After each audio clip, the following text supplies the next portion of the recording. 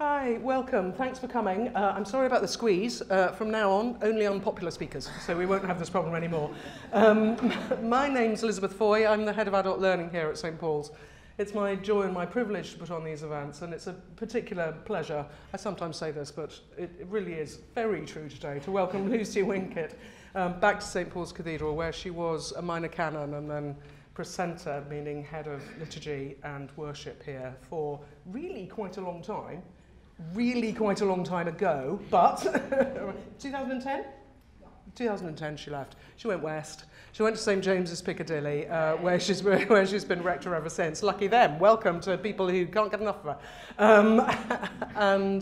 We miss her. We've missed her ever since. So it's a delight to have her back. She's going to talk about the cross. I hope she might go rogue, you never know, for about 40 minutes. And then we're going to take Q&A. I'd be really grateful if you could keep it to Q&A rather than comments, because we've only got 20 minutes. What will happen is we're being filmed today. Lucy will repeat back the question in case you think, but I just said that. She's doing it for the camera, because the camera may well not pick up your voice going backwards. She's an extraordinary priest and also an extraordinary person. I can remember her saying to me once, despite the fact that I'm a priest, I am still a person. So, priest and a member of the laity. And we benefited hugely here from her wisdom, her kindness, her capacity to have time every day if you needed her. Her challenges to us, the way her theology lived through all her actions. And the fact that she was quite tough with us and tough with us all. She's a completely unsoppy and a completely loving person. And I said I'd embarrass her as much as possible, and look, it's worked. So I'm going to hand over to her to talk to us.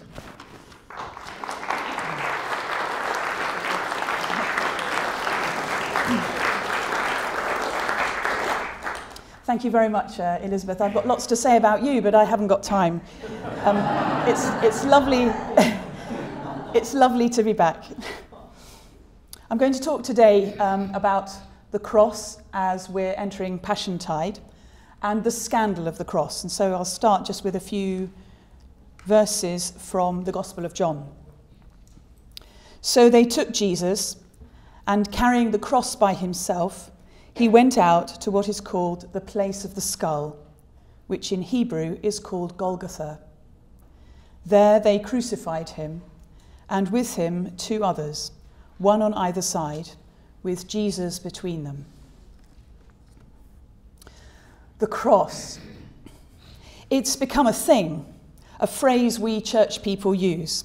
As well as being an event in history, the execution of a healer and preacher from occupied Nazareth, attested to by the Roman historian Josephus, it is a theological category all of its own, the cross. What does it mean? What's it trying to communicate?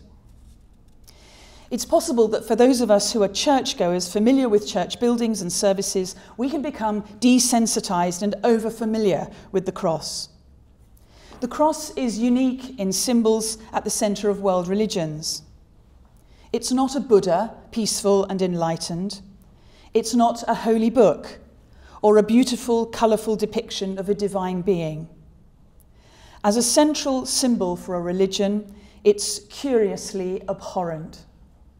It's an instrument of torture and execution. It's like having at the end of your worship space a bunch of flowers on a replica of an electric chair. What is Christianity doing? Having this as something that we're supposed to look at, or as the hymn would have us do, as we're about to sing no doubt numerous times over the next few weeks, survey the wondrous cross.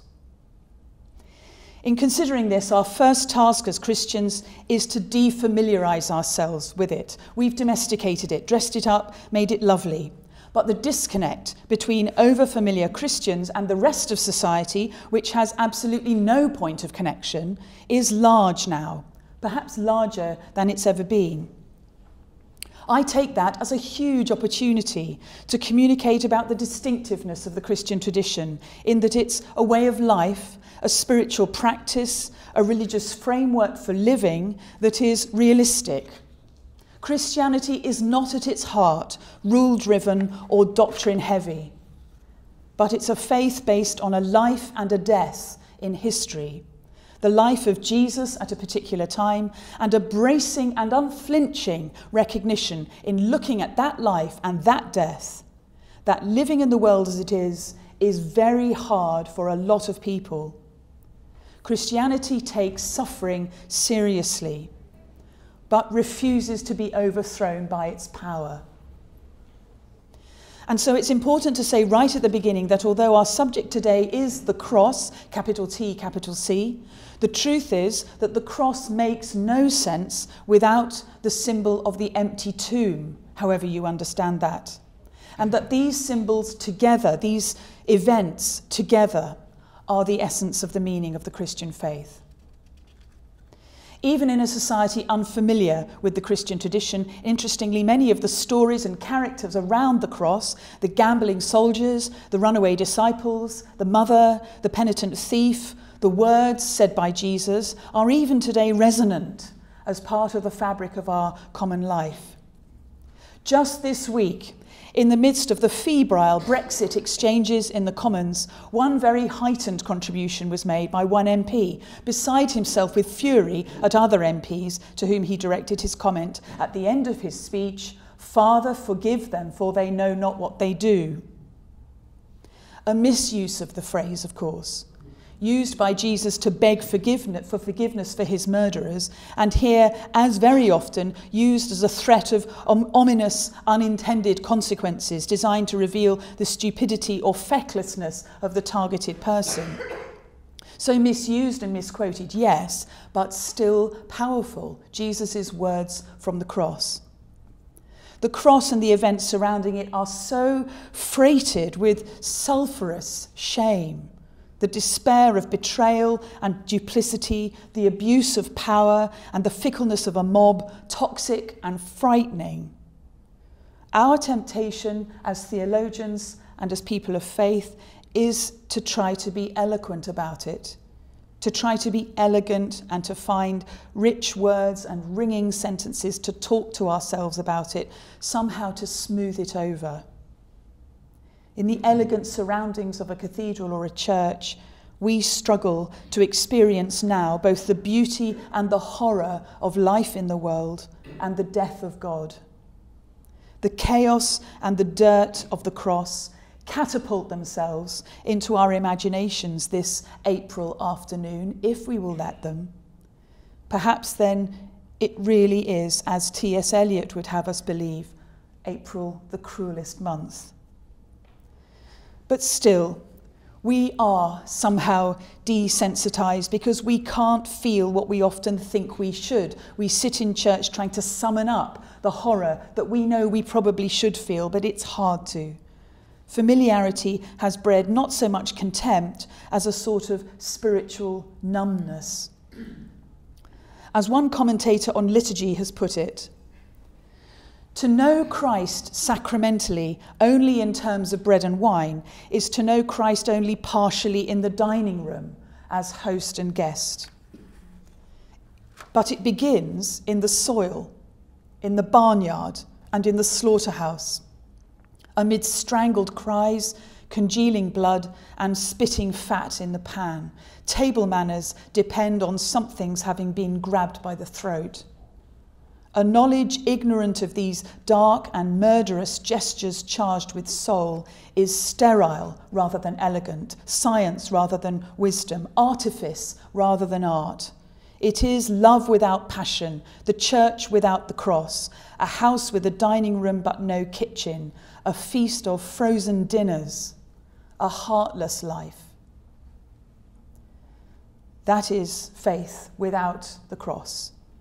This cross, with all its chaos and shouting, is essential for a living faith. Or, as Rowan Williams has very simply put it, if you want to know who God is, if you want to know what God does, look at the cross. And so I want in this short time to reflect on a couple of themes in the light of answering the question, what can we do with the cross as the central symbol of our faith? 3 things. We can not look, we can look, or we can be looked at.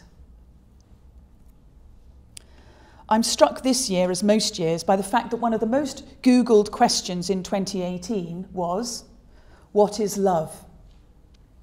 It came in 2018 among other questions, such as what is Bitcoin and what is GDPR? What is love is apparently a question asked by millions of people alone at their computers, maybe with some time on their hands surfing the net. What is love? The Christian response is, this is love. Churches, at their best, are places where the things we can't measure, the things we can't describe, are experienced and celebrated and shared, and where every person can be made welcome, whatever you've done, whatever mess you've got yourself into, whoever you are, whatever your questions. Because we ourselves are a mixture of the ones who go out to ask the question, what is love? The cross reveals to us that we are also the ones who collude with systems that hurt rather than free. And there may be parts of ourselves that we hate. There may be parts of ourselves that collaborate. We know from the gospel of the cross that these are the parts given special attention and taken seriously by God. Our confusion is held and addressed, and the strange hope of change is offered freely and without condition or coercion. And so before the cross, recognizing the overfamiliarity I've mentioned, and perhaps in that process our inevitable trivializing of the meaning of the cross, our prayer is a shocking one.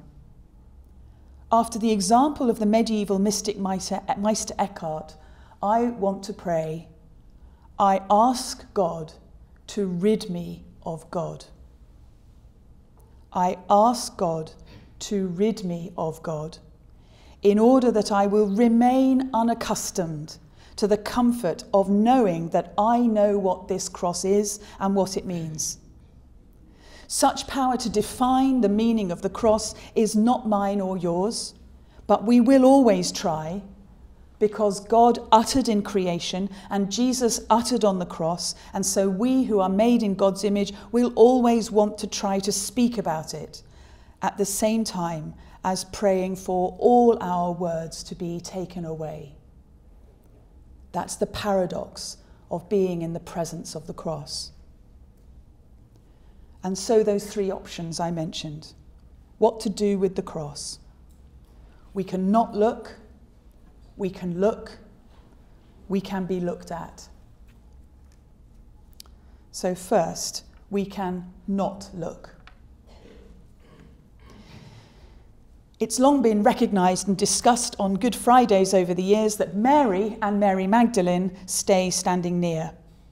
This in stark contrast to the male disciples, apart from John, who run away, a fact much beloved of feminist theologians like me.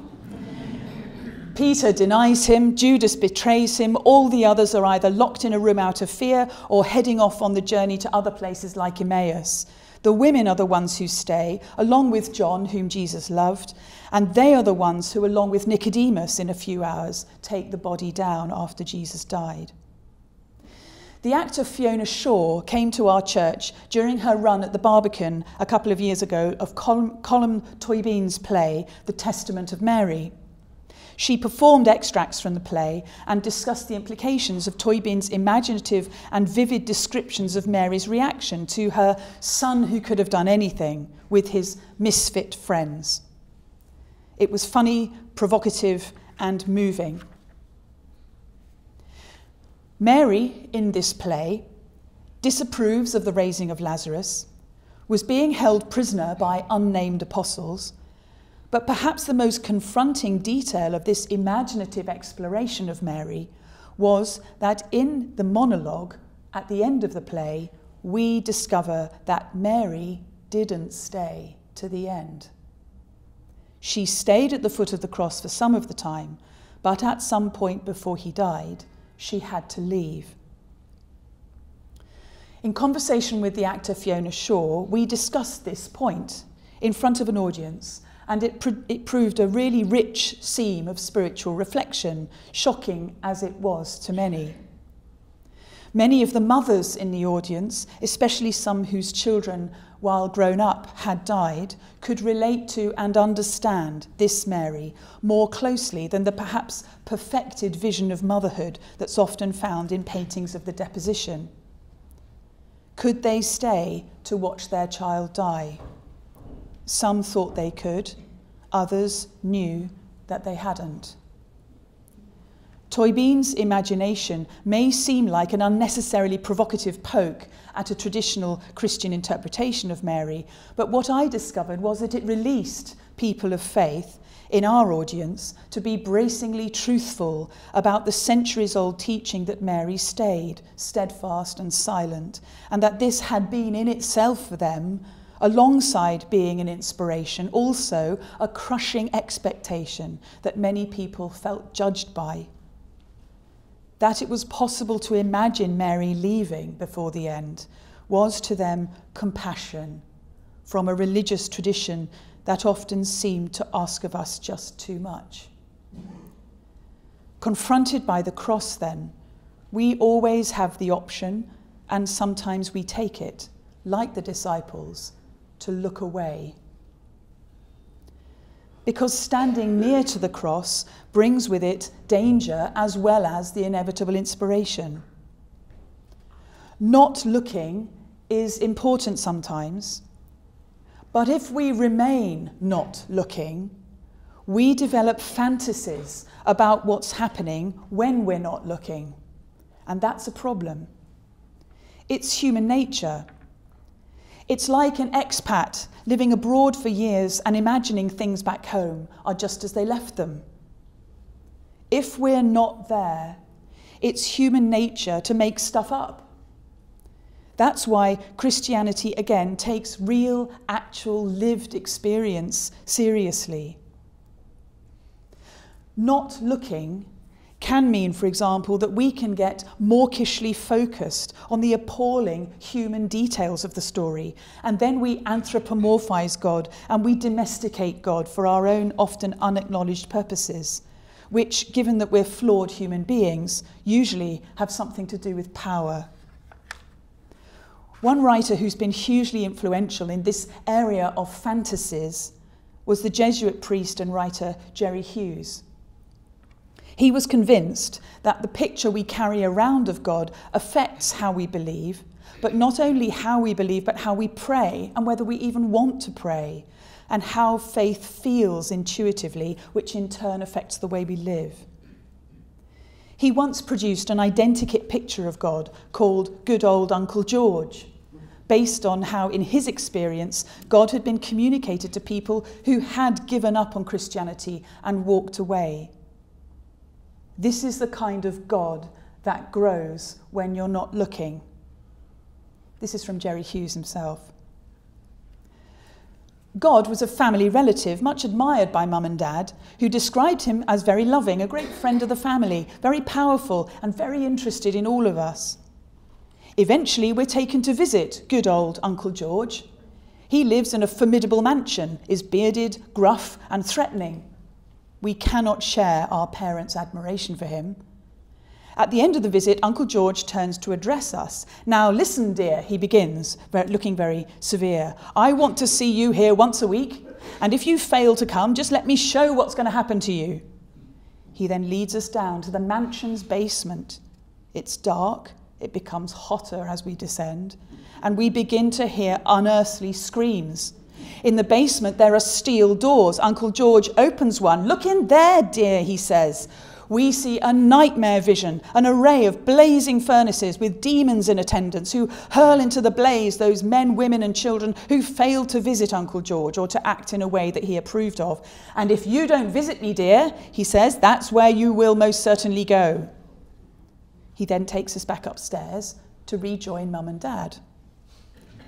As we go home, tightly clutching Dad with one hand and Mum with the other, Mum leans over and says, "And now don't you love Uncle George with all your heart and soul and mind and strength?" And we say, "Yes, I do," because to say anything else would be to join the queue at the furnace.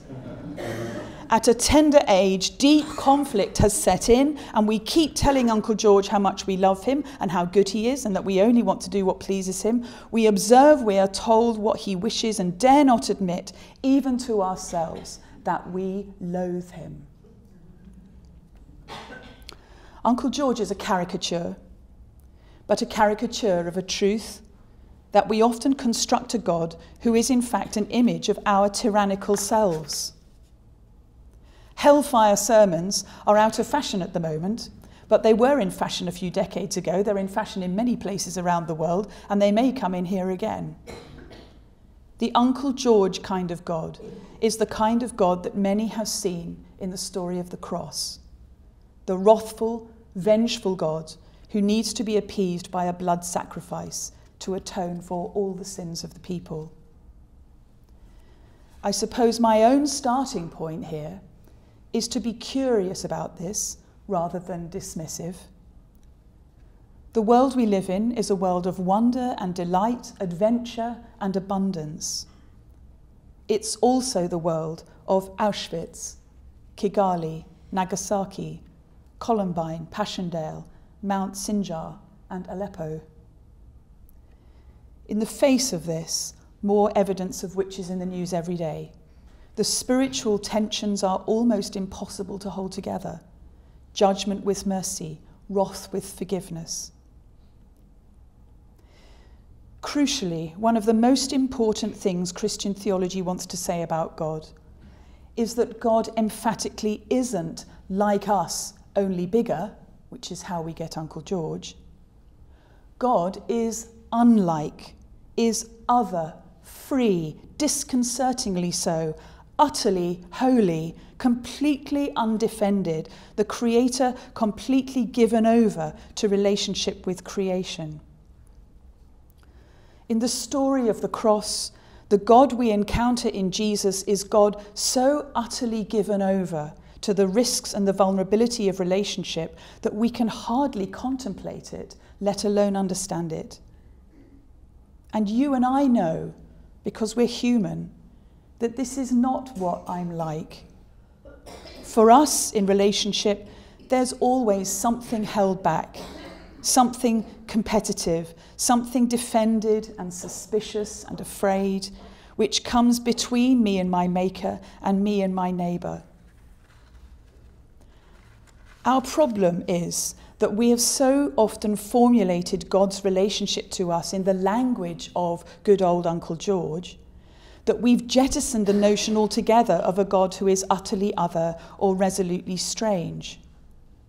This leaves us much poorer spiritually, and I want to suggest too, leaves us with an equally damaging sort of faith, just as damaging as the Uncle George fantasy, which is what you might call a great Aunt Oprah kind of God, a kind of I'm okay, you're okay kind of God, which can do no more for me than stroke the bruised parts of my ego, can do no more for me than can't help me with the damage I do to myself and others. This kind of God, disastrously, simply leaves me as I am, and us as we are, and it as it is. Fantasies about God, of course, are damaging, and they flourish when we're not looking. But faithful imagination can be incredibly moving and helpful. The artist Mark Cazalet, when commissioned by a convent here in London to paint a set of the Stations of the Cross, imagined together with the Mother Superior what Mary would have done on the evening of Good Friday, whether or not she'd stayed at the cross. They imagined together that she would have gone to visit Judas's mother. Two women sitting together at the end of a terrible day, remembering their sons, both dead in the service of salvation. Our second option is that we can look. It's hard to look at the cross, but the question that confronts us as we do is, what are the ethics of watching? particularly pertinent perhaps in an internet age. And the first point I want to make is about timing. That was then, and now is now. Because a danger we should surely avoid when we're contemplating the cross, when we are looking, is by way of dealing with our own anxiety and even squeamishness, to make it so special to Jesus or something that happens over there or long ago that we forget to look at today's atrocities. This flogging and crucifixion is part of the apparatus of modern societies as much as it was of first century or medieval ones. There are characteristics in this story of Jesus and the cross that are recognisable across centuries of abusive political behaviour from Wolf Hall onwards. There's an urgency and pace involved in the questioning and answering demanded of the victim, a manufactured energy, manufactured urgency. We saw this paradoxical and tortuous use of time in the false deadlines set by ISIS, deadlines for executions. Manufactured urgency combined with a horrifying assertion that they have all the time in the world. A regime that systematically uses torture, such as Roman occupiers of Judea in the 1st century, or England in the 16th century, or Stalinist Russia, or Chile in the 20th century, or according to Amnesty International, half the nations of the world in the 21st century.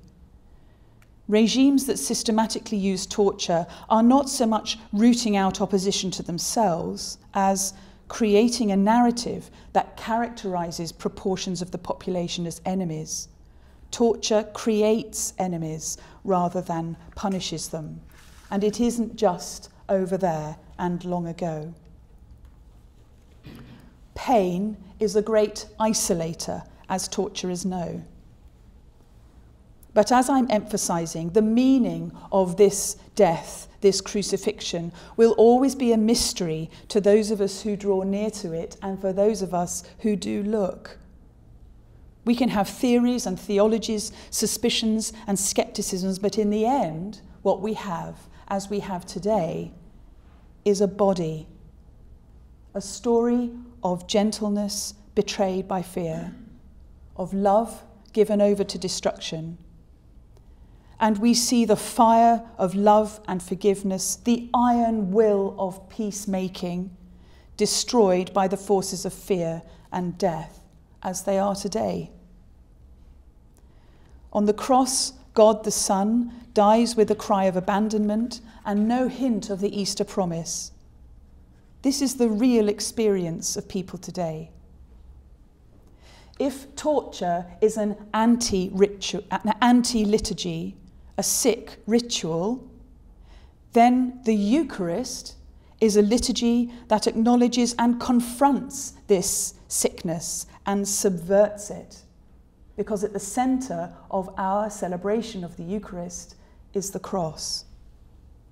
The cup of blessing that we bless, is it not a sharing of the blood of Christ? The bread which we break, is it not a sharing of the body of Christ?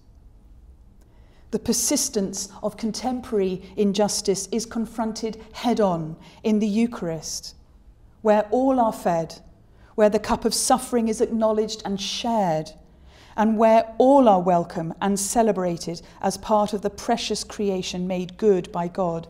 So contrary to the isolation that torturers wish to inflict on their victims, the Christian economy of pain makes the bizarre claim that it can be shared. God's pain can be shared.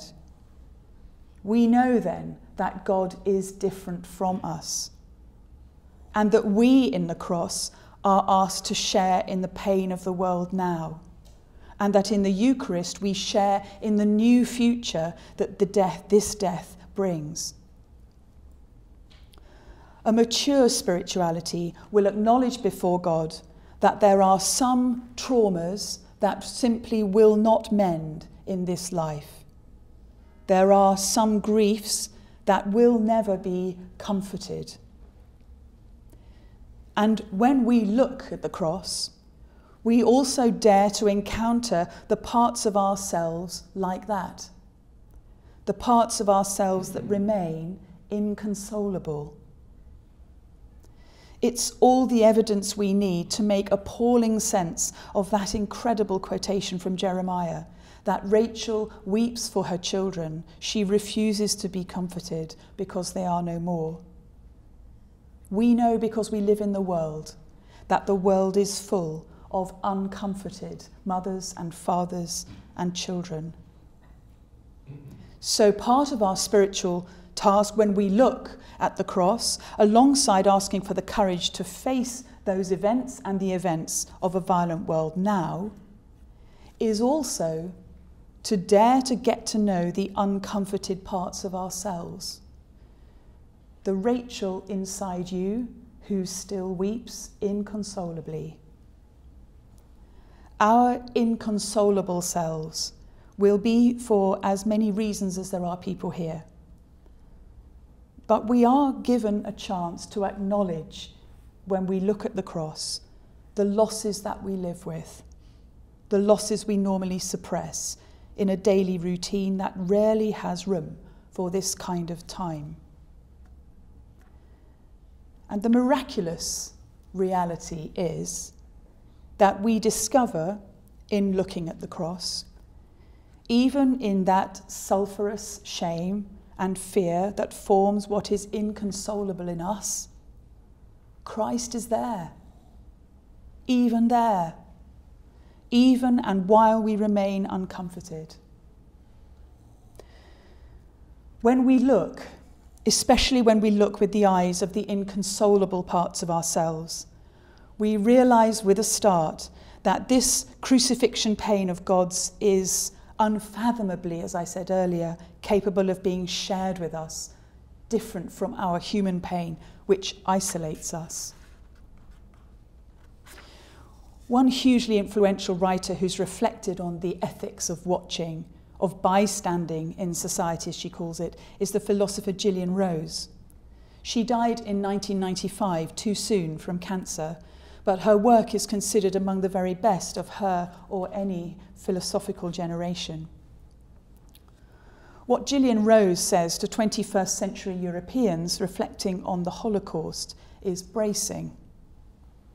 She argues that it's easy to develop a solidarity between those of us who think that deep down we're innocent of the world's wrongs. She argues not for a solidarity of the falsely innocent, but what's called by one of her interpreters the solidarity of the shaken. A solidarity that comes from being made acutely aware of the suffering in the world and also made aware of our own complicity in it. But importantly and crucially, not becoming overwhelmed by that. In June last year, 30 of our congregation went from St. James's on a pilgrimage to Auschwitz, somehow trying to face the bleakest story of our continent, but facing it together. And we were accompanied in our journey by some of the writings of Gillian Rose. Developing a grounded and earthed spirituality concerned with now, today, this room, here, me and you, awakening to our own spiritual selves by daring really to look at the cross and taking our own lives seriously, can reveal to us the fantasies we carry around about ourselves and about God when we're not looking. And not only recognize them, but cultivate the courage in us continually to confront them and reject them. Because, as Gillian Rose warns, it's precisely those fantasies and myths that are dangerous and lethal sometimes to ourselves and sometimes to others. The fantasy, for example, on a personal level, that we're not worth as much as other people. Or the fantasy on a collective level that we're basically right and everyone else is probably wrong and we're waiting for them to catch up. Fantasies such as these spawn totalizing philosophies that underpin, for example, the slaughter of hundreds of thousands of women over 300 years in Europe, tortured and executed as witches. Fantasies about light-skinned people having power over dark-skinned people spawned the totalizing philosophy that underpinned the slaughter and sale of human beings in the transatlantic slave trade. To face these, in these cases, European totalizing philosophies and the tendencies in ourselves to be aggressively protective of our own fantasies is to begin to develop this kind of realistic spirituality. It is to resist the tendency to want to form a solidarity of the falsely innocent, whereas in fact what is much more authentic is to form a solidarity of the shaken. But vitally, we are not paralysed by this realisation, nor do we let it lead us to become unhealthily obsessed with sin or guilt, which is in itself a form of narcissism. We gather at the cross not only to look at it and him, but also to be revealed as those who need forgiveness. We beg for mercy, and mercy is poured out on us. We're asked at the cross to imagine our own forgiven selves and live like that. This cross, then, has a sacramental identity when we look. That is itself a sign of a new future that we celebrate every time we celebrate the Eucharist. A hopeful and prophetic act of God that cultivates courage and wisdom and embodies nothing less than salvation. And so finally, we can be looked at. It's not easy to stay in front of the cross. It's easier to leave. Although when you've left, walking down the road, glad to have got out, you might feel like you really did want to stay. But staying sounds like all the effort is with us. It sounds exhausting. We might feel, particularly if those of you are going to go to a service on Good Friday, even for the whole 3 hours, we might feel that concentration is the thing. We want to concentrate, but then we feel bad or worried when our attention inevitably wanders.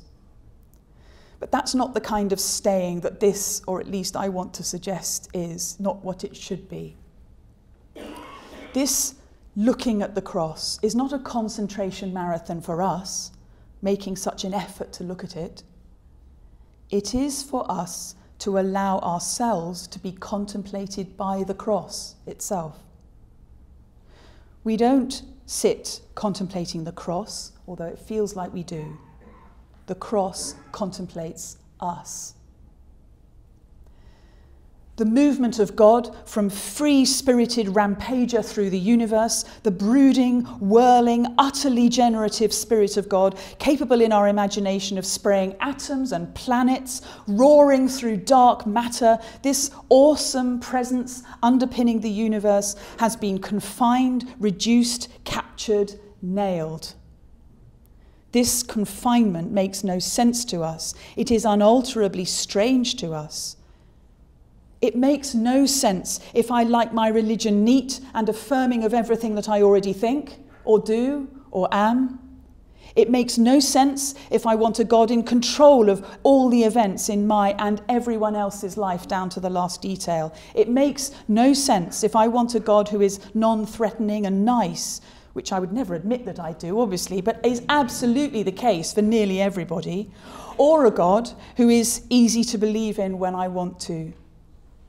If I, as a Christian, want faith to be essentially a mechanism to shore up what I already think or feel about the world, then this faith in the cross is not for me. This cross is not for me if I want a spirituality that I've chosen with all the bits that I like, because it's self-referential and self-absorbed, and I can become unchallengeable. If that's what I want, then this cross is not for me. If what I'm looking for is a set of beliefs and values that will make me feel that I'm basically right, then what I should do now is walk away down Ludgate Hill, take a breath of fresh air, and be relieved that I've left it all behind. This cross doesn't really make sense if what I'm looking for is a spirituality that offers a series of fantasies laced with avoidance. but it makes all kinds of sense. If you are a human being living in the world who knows that bodies will fail today in hospitals before their relatives can get there to comfort them. If you know that we live in a world where hundreds of Muslims are given shelter by a priest in the Central African Republic under threat from machete-wielding so-called Christian militia, in a world where that same priest refuses to leave even when he's threatened with being burned alive. If you are a human being who carries an inconsolable memory or a shame that doesn't seem to let you go, or if you're struggling with the hard yards of watching someone in your family slip away, if you have ever felt unutterably alone, this cross makes all kinds of sense.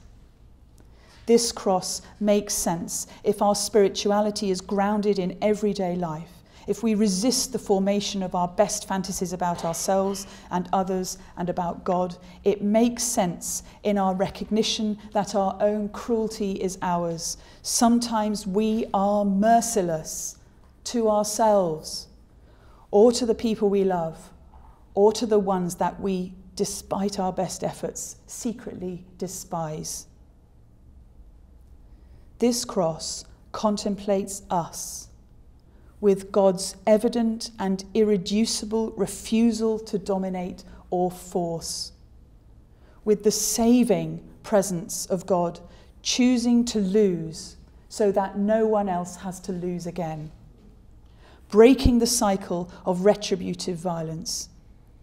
This emptying of God's self into the world breaks that cycle and invites us to live in the same way.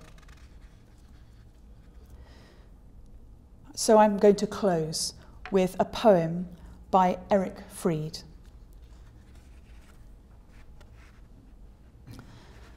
It is madness, says reason. It is what it is, says love. It is unhappiness, says caution. It is nothing but pain, says fear. It has no future, says insight. It is what it is, says love. It is ridiculous, says pride. It is foolish, says caution. It is impossible, says experience. It is what it is, says love.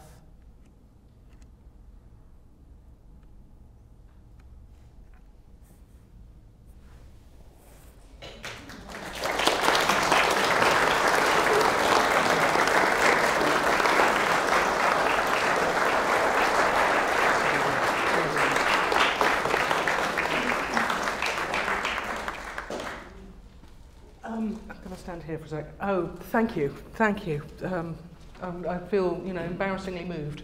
And we're going to take some questions. If you want a minute to think about that, we could just take a few seconds just to absorb before we start asking questions and to think of what you'd like to say. Let's have, a few seconds. Yes, Aidan Kavanagh. Sorry? Aidan Kavanagh, who's a theologian of liturgy. And that was a question. I'm going to do this. Sorry. So that was a question about the where was the quotation about the dining room and the kitchen, and the church being without a cross if it was a life full of frozen dinners, I think was his. Yes. Yeah. Aidan Kavanagh. I think it's called Baptism: The Shape of a Christian Life. Are we all on the road to Calvary? I'm just summarising for the tape. So, are we all on the road to Calvary? Is sacrifice the kind of controlling action of our lives? I suppose perhaps that's what you're asking. I don't think so. Actually, I mean, I think the poem that I use, and it's only a poem. It's a lovely poem by a German poet, Eric Fried. He was saying that love is what it is. So his point is that love is the thing. And sometimes, of course, that involves sacrifice. So what I would point to is in Paul's letter to the Philippians, Paul is trying to describe theologically what he thinks is happening on the cross, which is that this, as I was calling it, a kind of unutterably strange, divine presence that underpins the whole of the universe is somehow poured into and confined into this cross and pinned there, that does look like sacrifice. I can see that that looks like that, and we often use that word. I wouldn't want to say that sacrifice is the controlling purpose of our lives, however. I would say that love is the object, because we're made in the image of God. And God's kenosis, as Paul says, God's self-emptying is what God does. You know, that's the nature of God, that God pours out God's self into the world, which is an act of love. And for any of us who've been in love, or for any of us who love other people, we know that from time to time, what you want to do is give yourself away. So there's a kind of mirroring, I suppose, in human love of what the divine love is about. So I would say love is the thing. Sometimes on the way that does require some kind of sacrifice, which we want to do. I'm going to summarise that. In my talk I mentioned pilgrimage. When we go on pilgrimage to the Holy Land, I'm checking that I'm getting this right. You tell me, Phyllis, if I'm getting it wrong. When we go on pilgrimage to the Holy Land, we always do the way of the cross around Jerusalem, and you carry the cross and you walk the way. And in London, there is often a walking the way of the cross as well. There will be on Good Friday. And your question was, why doesn't the Church of England do that?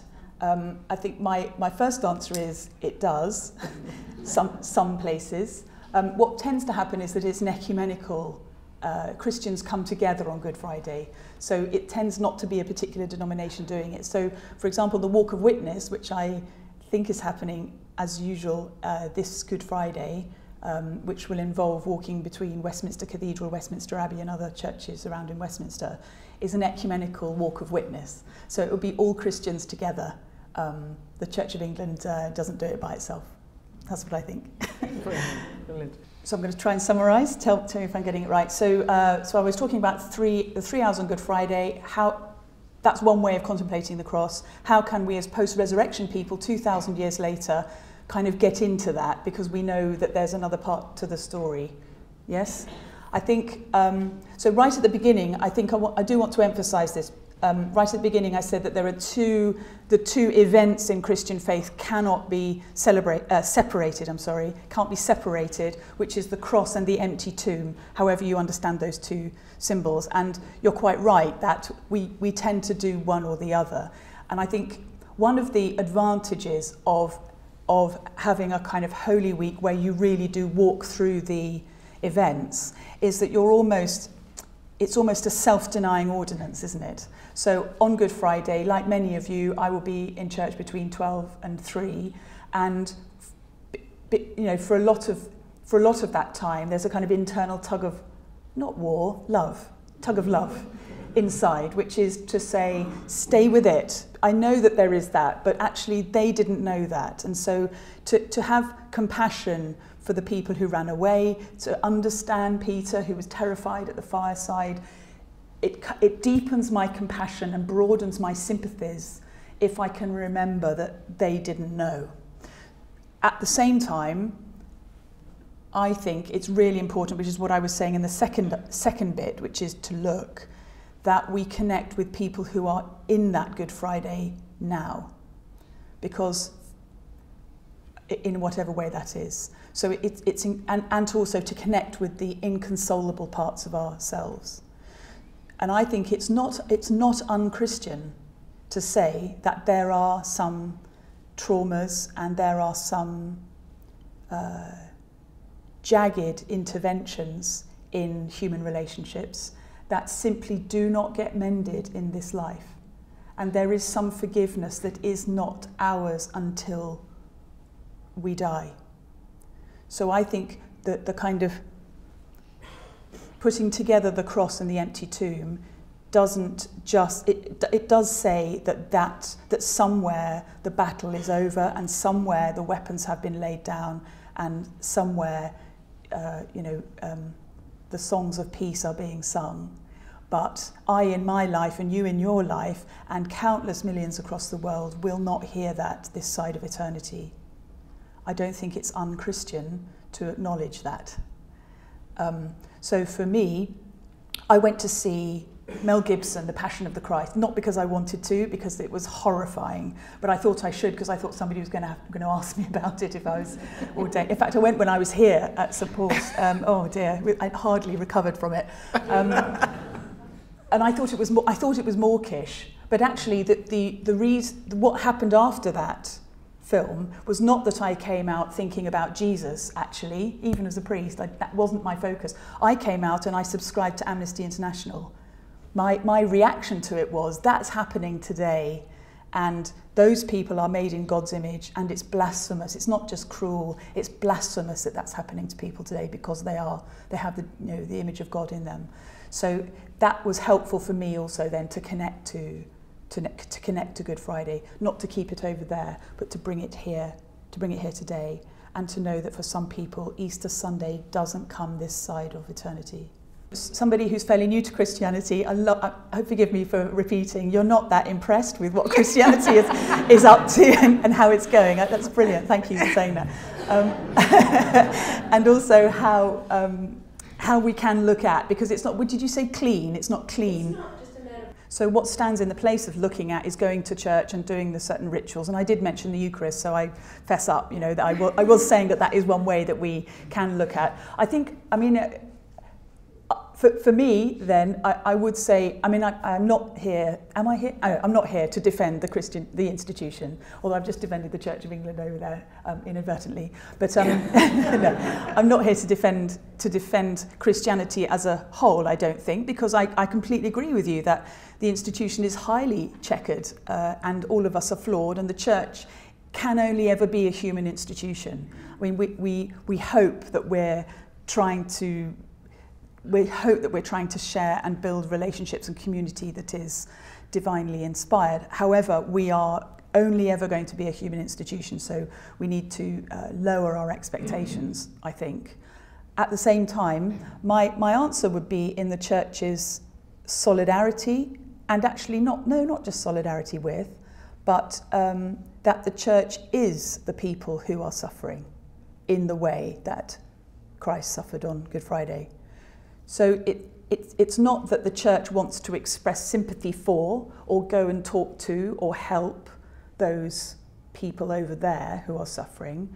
It's both an internal task of finding a point of connection with the person who is inconsolable in here with that experience, and a communal response, which is what you're critiquing quite very helpfully, I think, a communal response which isn't just about having Eucharist in the dining room, but is going to the kitchen and understanding that there's a slaughterhouse out back, and that is where this Good Friday experience finds traction in actual people's lives. So the communal response, the Eucharist can only ever be authentic, really, if it's a kind of prism through which the real communication and relationships are being made. But I really want to emphasise this. I think it's because often the church representatives like me stand at the front and talk about being in solidarity with the poor or whatever it is. We are. And if our congregations are not inclusive of people who are actually in those situations, then we're in real trouble spiritually. How do you lead a good Christian devoted life? I think it's a huge challenge. I couldn't claim to be doing it, but I think the only way to do it is to do it together and to try to check stuff out. So of course I can give you the pat answer, which is read the scriptures, talk with other Christians, give yourself away as far as you are able to. In the light of Auschwitz and Yemen, how can we speak of the victory of the cross? My sense of the New Testament, the whole of the New Testament, Gospels and letters of Paul, which is where that phrase, Paul is talking about the victory of the cross, is that those writers, then as now, were essentially trying to answer the question, what was that? What happened then? And so for me, I find quite a kind of dialogue and actually disagreement and argument about what the cross means in the New Testament. One of the ways in which it's described is the victory of the cross. That is never been a way that I want to, that's not the controlling way that I would understand what the cross is. But it is in Scripture, so we've got to take it seriously. And I think because I haven't been in those situations myself, what I would say is that when I listen to some people who have been, it's the 25th anniversary of the Rwandan genocide at the moment. We're hearing lots of extraordinary stories of resilience and, from people who survived, obviously. When I listen to sometimes, there was a woman I heard recently talking about her survival and how she survived and the hope that she has in humanity and that her absolute determination that that suffering would not win ultimately, that she wants to be a peacemaker. There's an intimation of victory there maybe, but it's not trumpets and drums and it's not celebration services at big cathedrals, is it? Thank you. Thank you. Thank you. We haven't got